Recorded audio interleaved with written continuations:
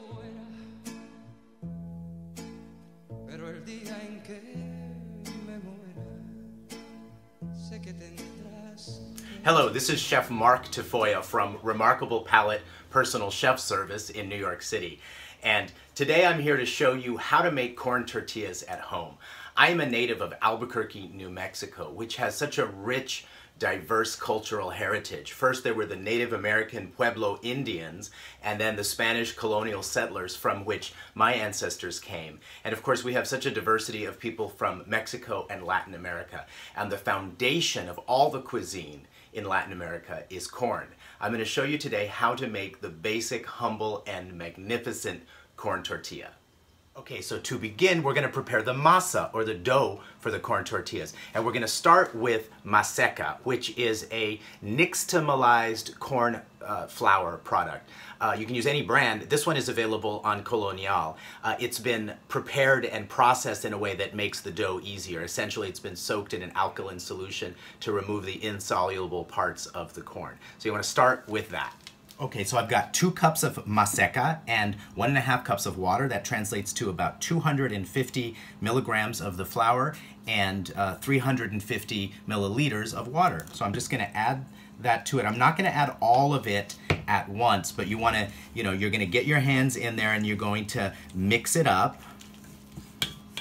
Okay, it's going to become like a wet sand at the beach.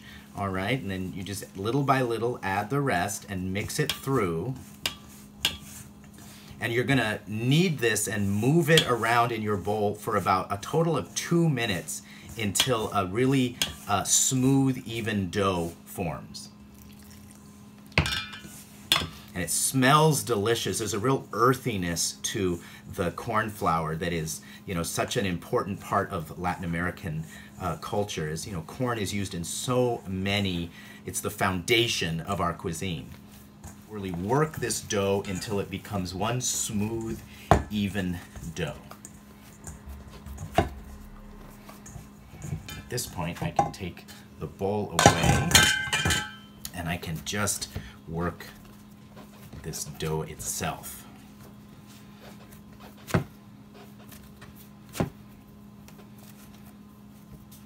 Okay, so my masa is now ready, and you can see it makes just a beautiful, it's soft, it's supple, it's got quite a bit of liquid in it, but it's not wet and it's also not dry. And what I want to do now is to start to divide it into my pieces, and you can just do that very easily with a knife. So you're going to just keep cutting it until you've got about 18 to 20 small pieces of dough, all right?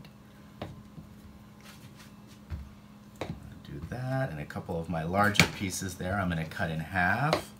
So I've got my little pieces of dough and I'm going to form those all into balls, okay? So each piece I'm going to roll into a small, like golf ball sized ball, and you can see it rolls so easily. The dough is very, very supple. You want to try to have them about the same size. The recipe on the back of the bag says you get 19 out of it, which I think is kind of funny. 19 1-ounce dough balls each for each 2-cup recipe.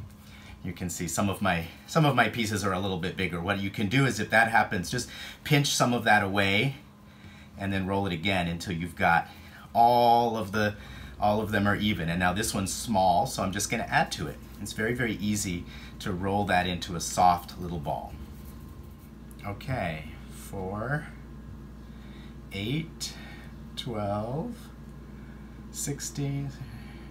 Oh, I made 21 pieces, but I've got 21 pretty much the same size balls of dough. Okay, so I've divided all of my masa into dough balls, and I've got you want to get a moist kitchen towel, just one that's been wet and then wrung out, and that you're going to keep them moist like that, okay? And we're going to work with one at a time, all right? So we take one of our golf ball sized balls and we're going to roll that, okay? But first we're going to use our tortilla press. So this is a tortilla press you can get commercially made. It's made with cast iron. It's very heavy, okay? There are wooden ones available too. This is the basic thing. And then what we're going to do, they used to use banana leaves or corn leaves back in the day, but we have plastic bags. So you can take a plastic bag and you can kind of cut through so that you've got two sides. I've got one that's already made here. Okay, and we're gonna use that to make it easy for us to press the dough. Okay, so you're gonna press that in and use your 3 middle fingers and just kind of press down very gently. Okay, you make a little disc and then put this down so it's a little bit loose, and then just place this. You're not gonna press too hard, but you're gonna use the lever to press it down once, and then you've got a flat disc. Then you're gonna flip it over, turn it around, and press it just very, very gently a second time, because not all tortilla presses are even. And then you've got this perfectly formed tortilla. You can see this is kind of small. This is how street tortillas are made in Mexico. They're fairly small, okay, and it's very, very supple. It's nice. You know, this one would be kind of a medium thickness. You know, you don't want them too thin or too thick. Now, you could make really thick ones for gorditas, but we're just doing simple tortillas de maíz right now. Okay, so once again, here we go. I've got one of my tortilla balls, and I'm gonna press it there, and just 3 fingers, gently place the plastic, and then just press gently one time. You see there's a flat disc. Flip it over and turn it 90 degrees, and then one more press, and that's ready to put on the comal. So now I want to show you how to do it where you've got a larger ball. We're going to make a little bit larger tortilla. Okay, this could be a gordita. Okay, it may not be super wide, but it's going to be a little bit fatter. Okay, you see there's just more dough. You see that got a little bit bigger. Turn it around. Press it just a little bit, and now we've got a larger size tortilla.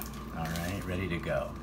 You might be saying to yourself, I don't have one of these fancy tortilla presses. How do I make them? Okay, so here's what we're gonna do. Okay, you still got your plastic here, and we're gonna take another one of the masa balls here. Okay, same thing. We're gonna roll it out, gently press it together in your palms just a little bit. Close that over, and then you're just going to use a rolling pin, just a regular rolling pin. But what you're going to do is just gently rock it back and forth and turn it as you go until you've got yourself sort of a flat disc. Now, with this method, you're going to have sort of your edges, as you can see here, are going to be a little bit more rustic, but that's okay. And, you know, it might not be perfectly round. That's just fine. But you see, you still get a beautiful tortilla that you've made yourself. And look, if it rips like that, no problem, just kind of press it back together. Okay, so this is a cast iron skillet. Usually in Mexico, they would use a comal, which is just, again, a cast iron pan, but it's a large one made just for tortillas, okay? This is a regular cast iron skillet. It's dry, and I've got it heating over medium heat. You don't want it not too hot. Okay, and how you test it is you get a little water, and you flick it there, and if it just evaporates immediately, then it's ready, okay? And I'm gonna use it in the center here. So I've got my tortilla that I've just pressed, and you just place it there. Okay, so you can see our tortilla, you can see a little, maybe you can see on here, little wisps of steam coming off. The outside is drying just a little bit. Now, the Mexican ladies who make these do it by hand, but for now I'm gonna show you how to do it with a little spatula. You're just gonna lift it up and give it a flip, and you can see there's some slight blisters there, but it hasn't fully cooked. This is the ideal. You wanna let that happen for about 30 seconds on the first side, then flip it. Now this is where it's really, this second time is really where it's gonna cook. And you know, it's dry enough you can kind of move it around now. Okay, we've been cooking it on that second side there for a little bit, and now I'm just gonna give it a flip. Now this is where you want to be careful because it could dry out too much, but there's this expression in Spanish. It says la tortilla se quiere levantar. It means it wants to lift up, it wants to puff up. So that's how you know you've got a successful tortilla. You can kind of help it along by kind of tapping it a little bit, and you'll see in a minute it'll puff up. So when you start to get going, of course, you can use the real estate on your pan to do multiple tortillas at once. So here we go. That's been on the first side. I'm going to flip it.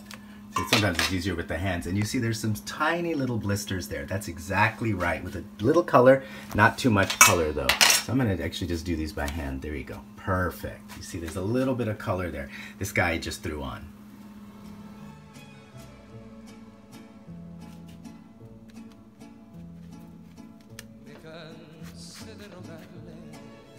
It's been such a pleasure today showing you how to make corn tortillas. For more about me, you can go to my website, remarkablepalate.com, or find me on social media. on Facebook and Instagram and Twitter at Chef Mark. It's been such a pleasure. Have a great day.